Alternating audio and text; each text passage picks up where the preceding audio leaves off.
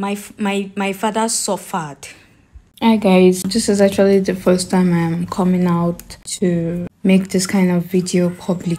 Before you all come for me, right? I'm not here for publicity. I'm not here for the fame of this video or anything. I'm simply here for my dad. My name is Oluchi Precious and I am the daughter of late Mr. VITUS NNEBUE, who is mostly known in the Nollywood industry as Gold Pictures. I have a lot of inputs regarding the Mrs. Mercy Johnson Okoje and her acclaimed best friend Saga. I think her name is Former. Yeah. From what I saw, I think that's what she was calling herself. So in the video she posted on YouTube, she said something about Mrs. Mercy Okoje being a witch. Yeah, and also that she has a hand in the deaths of these Nollywood actors, marketers, and the rest.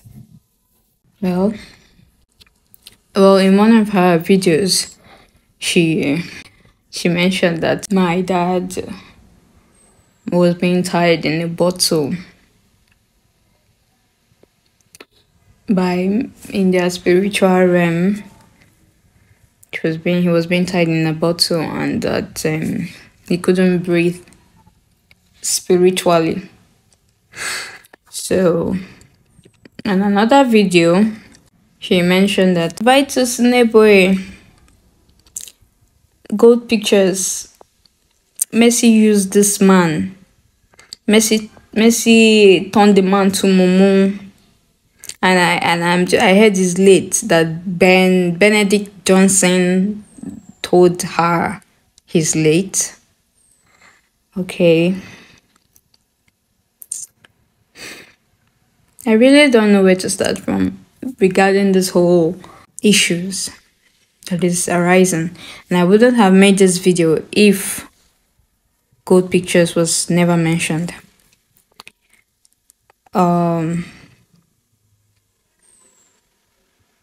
I mean, this is what happens here in our country, Nigeria.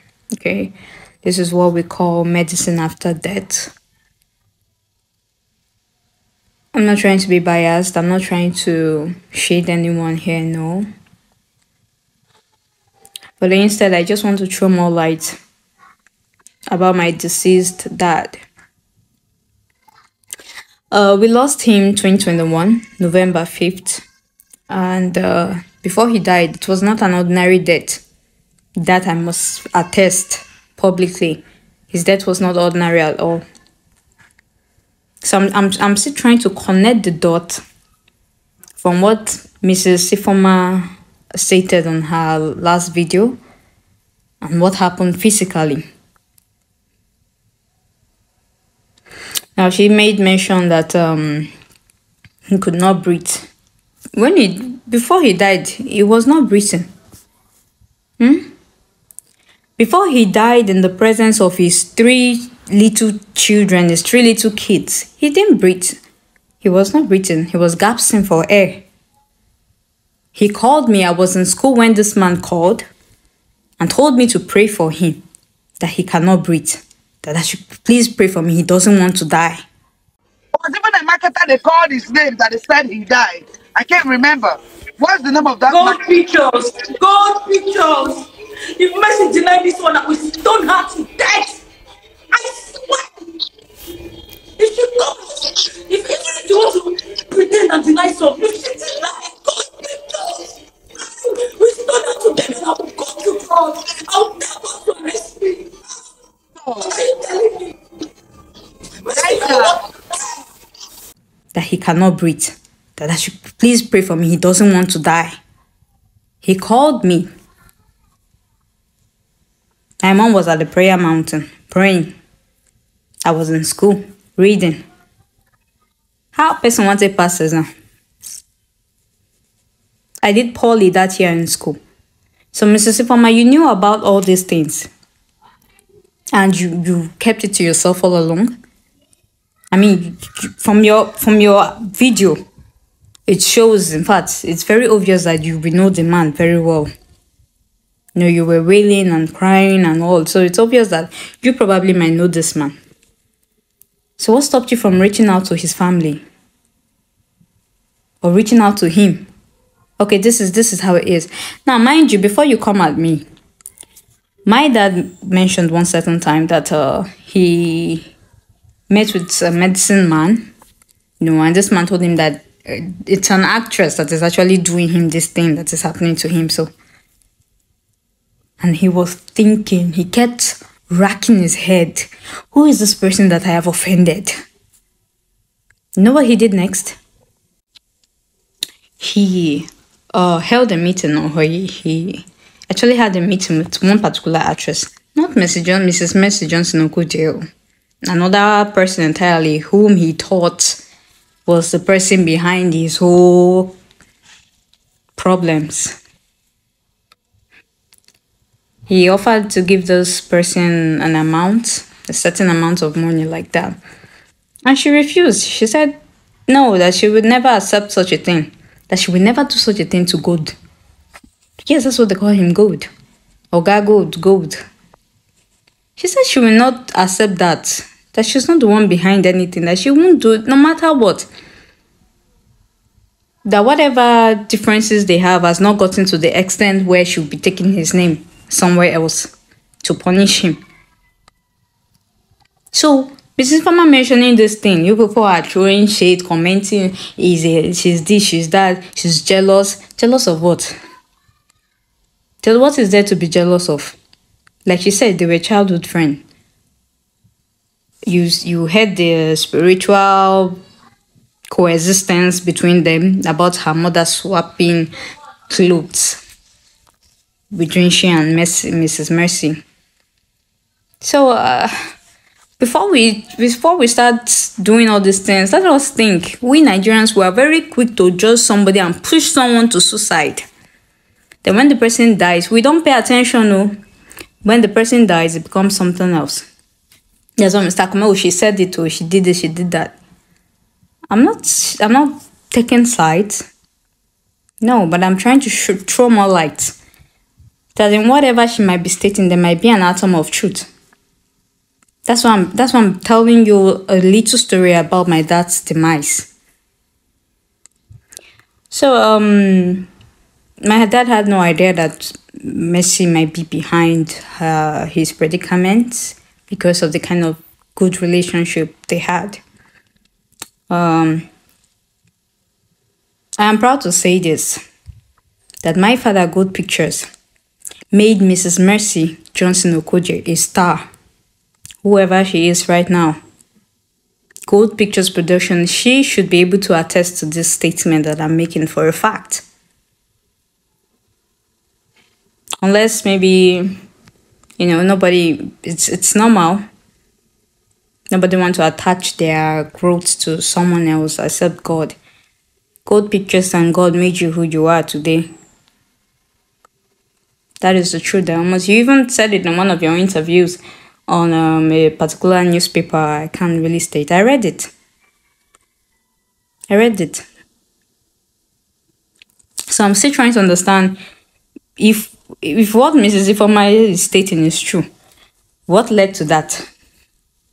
Because both of you obviously had a great friendship, unless there was something behind that we don't know of. And my father never mentioned. So what could be the issue?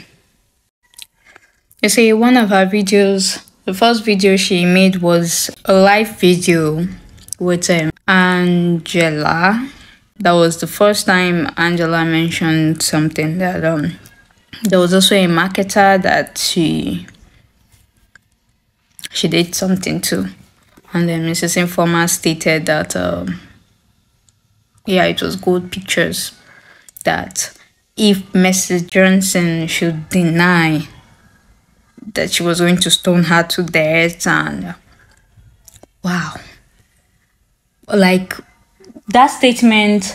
You know, there are some statements people make, that even if every other things you've been saying are not true, because of that particular statement, you begin to rethink. What gives you that assurance for you to say if Mrs. Mercy should deny such statements that you were going to stone her to death? I think the second video happened to be the last video that I will ever search for. Because the more you keep digging, the more you keep seeing things that you don't want to see. The more you keep hearing things that you don't want to hear or you don't even want to know. I have decided not to look further. I have decided not to check more videos from her post because, you know, you are trying to give somebody benefit of doubt. And the more you keep searching, the more you just start losing that trust you had for that person. My father suffered. Sometimes if I rewatch these her videos, if I go back to these videos and I start reminiscing how this man, not be today, not be here the suffering take start. It wasn't that year 2021 that he died that his suffering started. Years coming. Memory loss. Is it dressing like someone that like a wanderer? Is it dressing like someone that is losing his mind? Things just started sinking day by day, slowly. And you knew because in one of your videos you stated that well, you know, when she wants to do something to you, it takes time. It takes years before it starts manifesting. Those years, those months that it was taking, you could have chipped it in to him. There, go for prayer, so man, do this one, do that one. But you did nothing. Like I said earlier, this is medicine after death. We're at home one particular day, a particular evening. That was the second time he went missing. Before he went missing, this is my father. I don't know what he went to the bathroom, maybe to brush or to, because he started spitting, like he started throwing up salivas. You understand? So before he left, he went to the bathroom to, you know, rinse his mouth and things like that. It was taking time. And his last son, his last boy, we're all here, but who noticed? His child, the last one. Daddy, what are you doing? Daddy, why are you wasting time now? What's happening? He didn't answer him. He couldn't speak. He couldn't talk. And my brother said, I told you, come and check this. Come and check Daddy. I don't understand what is happening to him. He's not saying anything. I went inside the bathroom and I saw my dad. You know, there are situations you find yourself in your entire life. You've never been that scared. I was so scared. I was confused. I saw my dad. He could not even look at me. He couldn't look at me. I was pleading with him. Daddy, look, please look at me. Daddy, please look at me. He was crying.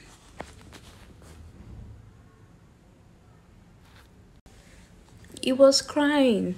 A man where they cry. I was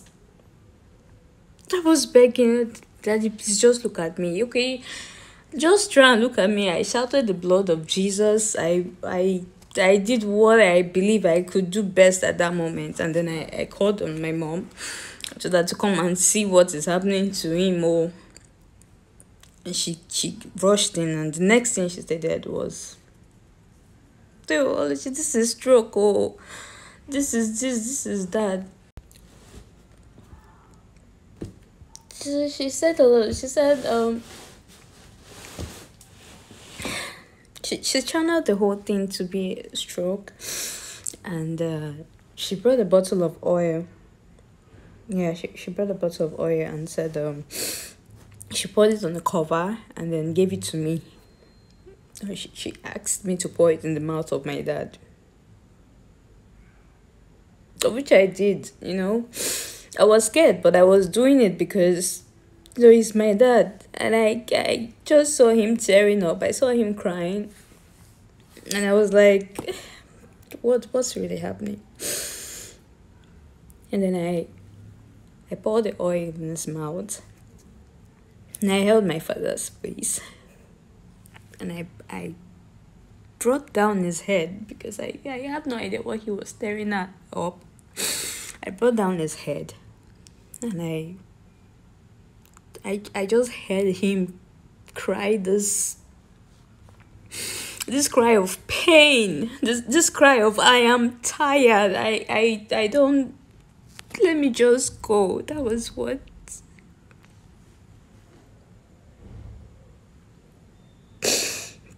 And you were there. And you were there. You knew all these things all along. We could have found a solution, We could have worked together. We could have tried as much as possible to prevent these things from happening, but you didn't say anything. And now it's gone. And you are out here saying someone tied him in a bottle and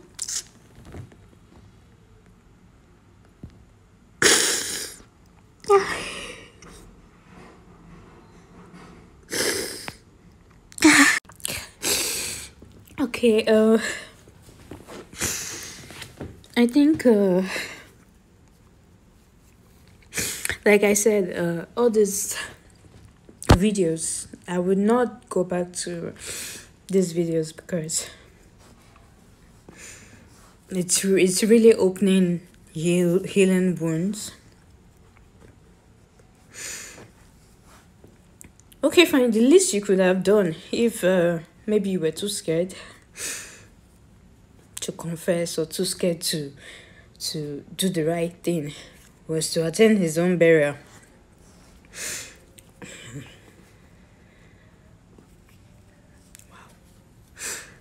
Wow. Just wow.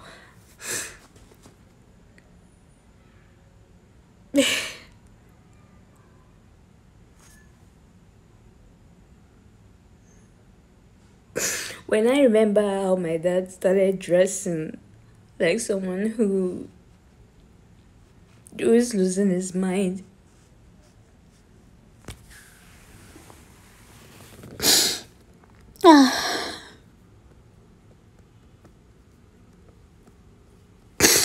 I will, because of him, I'll have to come back from school very early. I don't even focus anymore in school. I remember having 2 Fs. I mean, like, a result came out and I was having Fs, like 2. I'll come home, I'll look for, just local leaves. I would make him sit outside. I would help put the leaves under his feet, because we were just fighting unseen battles.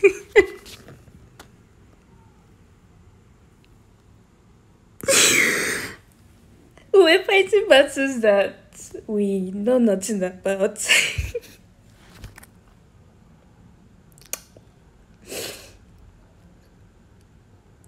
I mean, the herbalist gave us a clue that it was an actress. We met the wrong person. Anytime I remember the kind suffer, where this man suffered. My father suffered.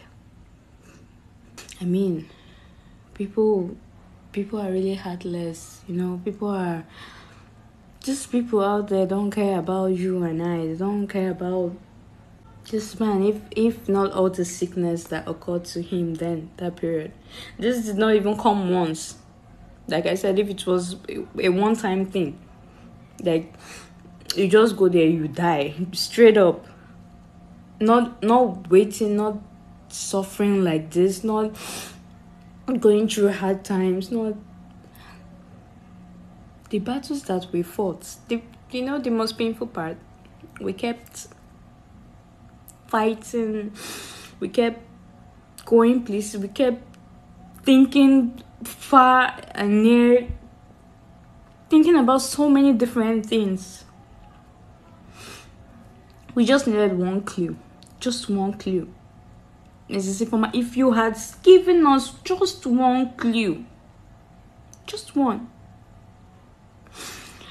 maybe you would have been alive today. I mean, maybe it would have been a different issue. We would have been fighting a different story entirely. When the herbalist told us, so the medicine man, when he told us that it was an actress, we thought it was somebody else. Like I stated before, he met the woman and the woman told him that no matter there differences, I mean, it has not gotten to the level where she will have to be taking his name somewhere else. And then we forgot about that part. We just completely forgot about it. Thinking maybe the herbalist was bluffing, or that might not be the problem. Not knowing that the man was right. I mean, if what she's stating is true, it's too late now. It's too late.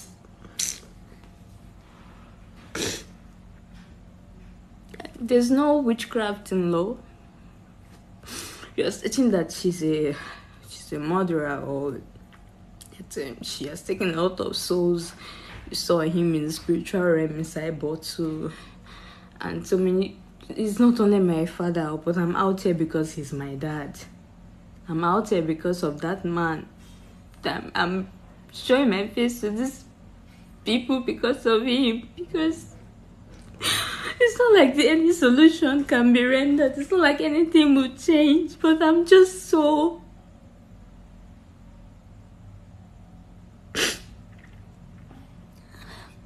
I'm so disappointed because just one clue would have saved this man's life. Just one clue. He had children in school. Now you left all the workload for his wife. Do you know the burden that you have placed on my shoulders right now?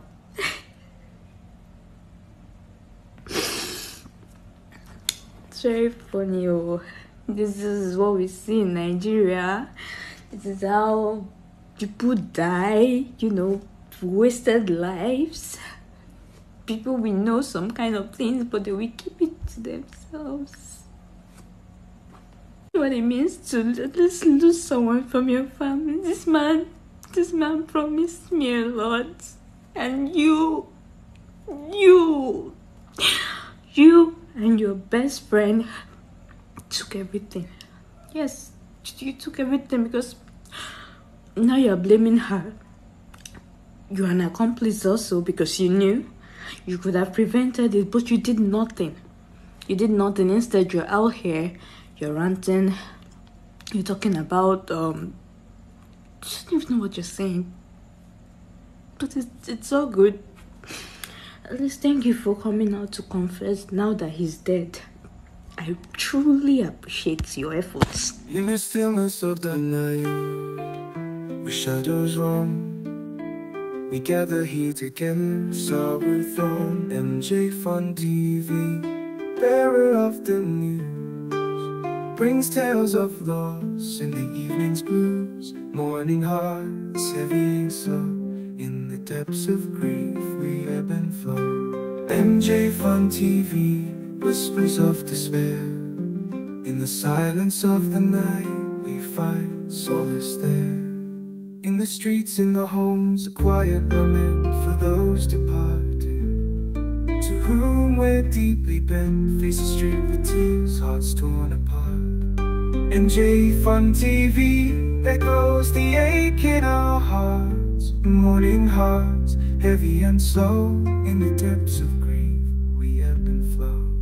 NJ Fun TV, whispers of despair, in the silence of the night we find solace there. Mourning hearts, heavy and slow. In the depths of grief, we ebb and flow. NJ Fun TV, whispers of despair, in the silence of the night we find solace there. So let the tears fall, let the sadness flow. In NJ Fun TV's embrace we find a gentle glow.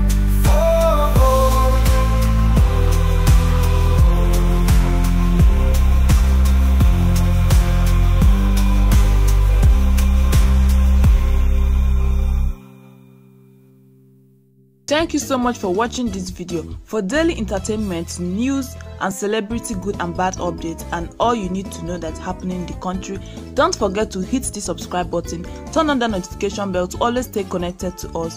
One love and God bless you all. Don't forget to thumbs up to this video and comment down below what you think about this.